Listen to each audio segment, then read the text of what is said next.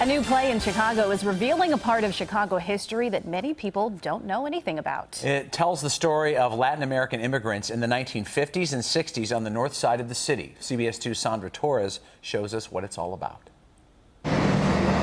On the corner of Belmont and Sheffield in the Lakeview neighborhood, there's an untold story. This story is not one that you're going to see in the history books. It's a story that Chicagoan Sandra Delgado wanted to preserve and share. I was asking my father about his early days in Chicago, and he said, yeah, well, on the weekends, your mother and I used to go to this club called La Habana Madrid. Her parents moved to the United States from Colombia in the 1960s.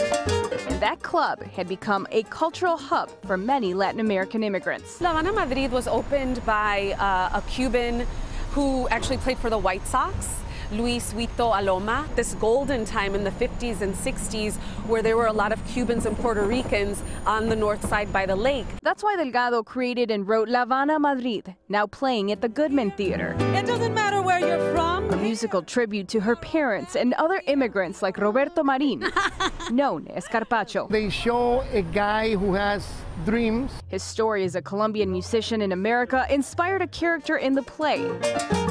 His band plays live on stage. Makes me very emotional when we do the play is that with my story, I have a European coming to me and say, I related to your story. Yes. And while the production ends on Sunday, Delgado hopes this is just the beginning. I want to see it in other cities, and I'm going to say that is going to happen. Yeah, I got my luggage already made. And all He that. does. He's like, tengo las maletas listas. Yeah.